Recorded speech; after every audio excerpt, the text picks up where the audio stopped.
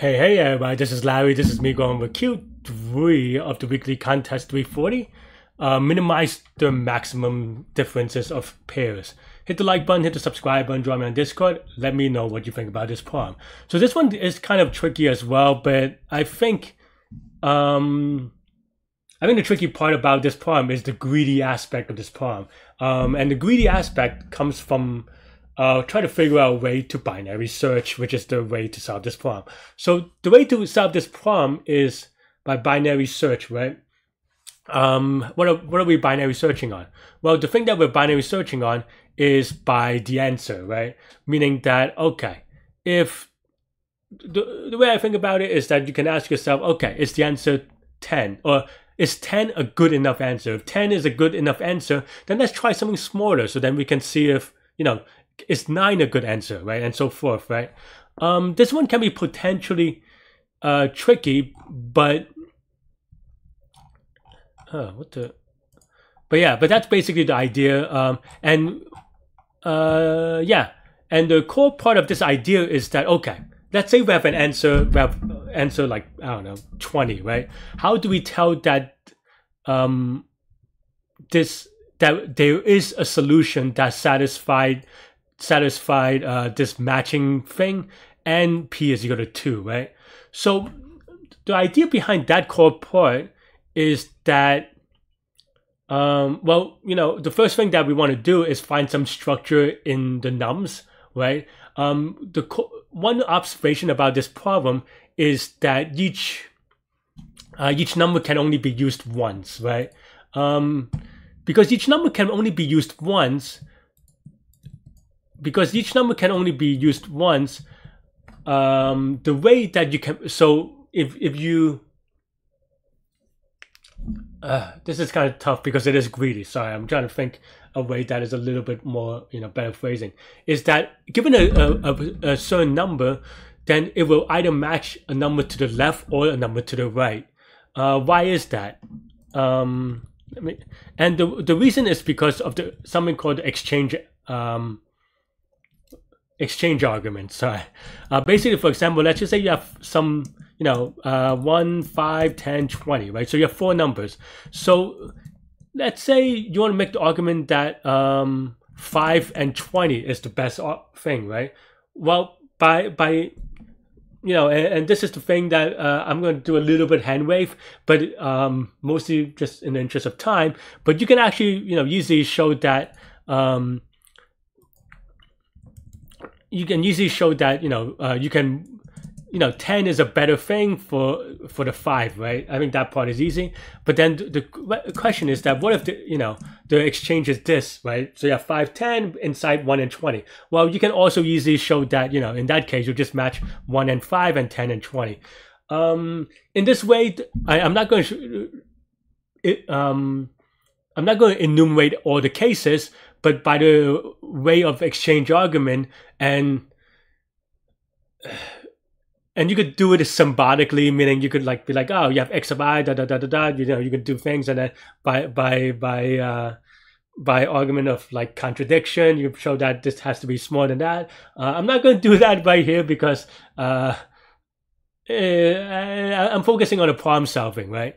And greedy problems are hard.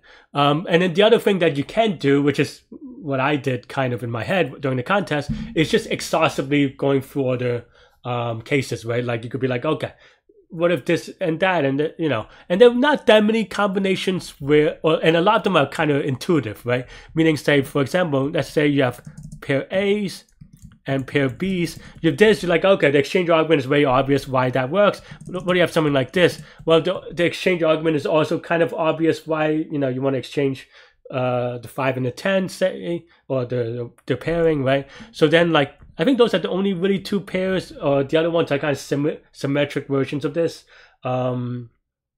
So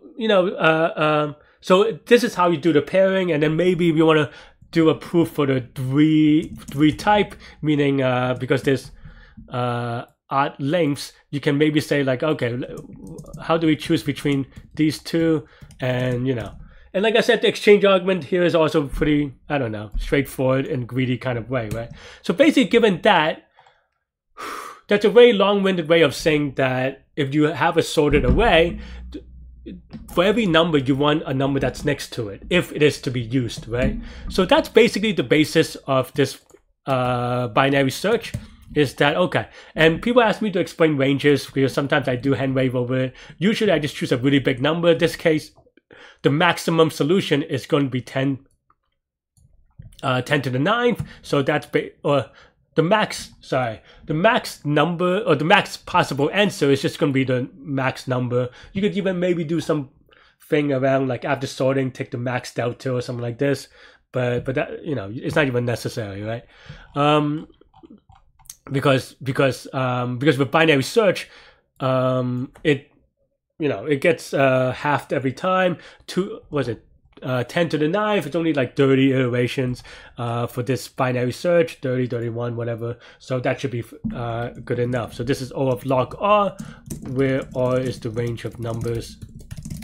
And then target, it's going to be linear, as you can see. So we keep track of the number of quote-unquote good pairs. Good pairs are the pairs that satisfy the condition of having two pairs that match under or equal to target.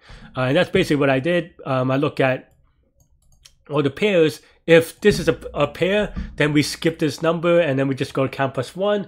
In a greedy kind of way, we always take the earliest 2 because otherwise you're never going to use that. Because basically the idea behind this greedy, we have to go over. So let's say you have A, B, C. Let's say A or B minus A is less than or equal to target, and B minus C is equal to target. If this is the last time we're using A, then in a greedy kind of way to maximize the number of pairs, you always want to take the A because you're never going to see the A again. And taking BC will only yield a worse answer because in theory C can match something in the future.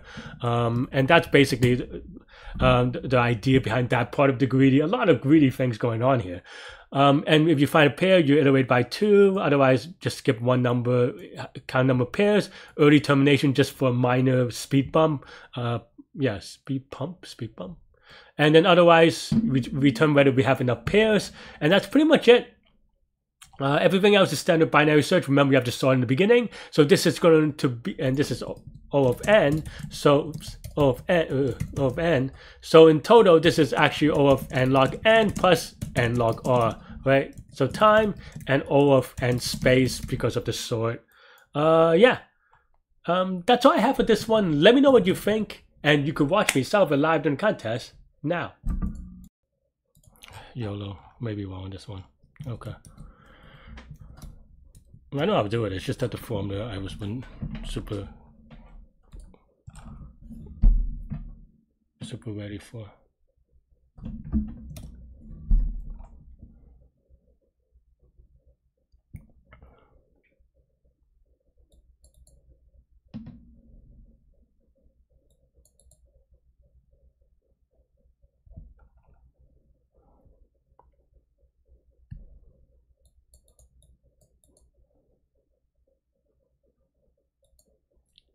And 4 out.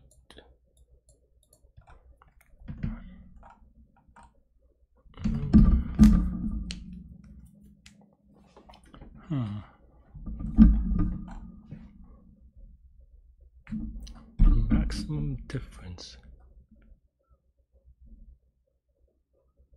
N log n log n.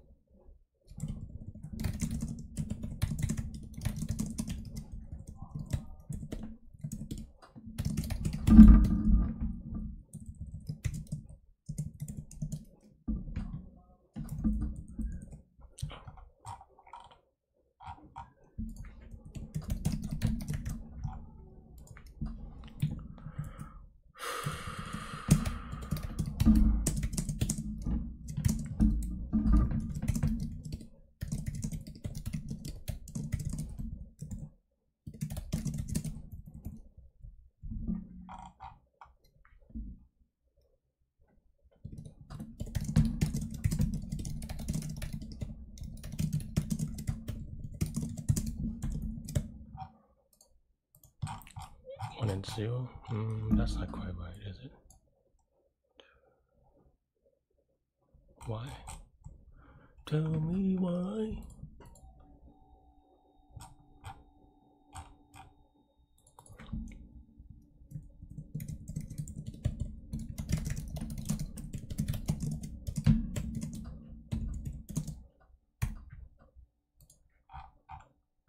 Oh, this P is the, wow. Silly Larry.